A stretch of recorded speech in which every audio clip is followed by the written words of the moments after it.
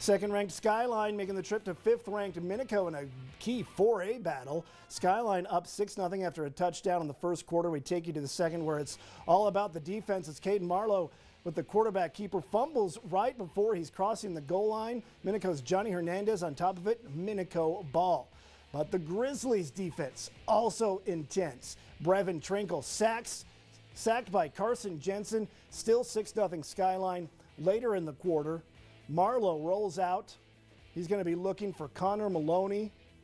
But the Grizzlies surrounded by Spartans, and Nick Sorensen looks like he has the interception, but no call for pass interference. That would be the score at the half. Skyline, though, all them in the second half, they ballooned for 26 points in the second half, shutting out Minico 32-0.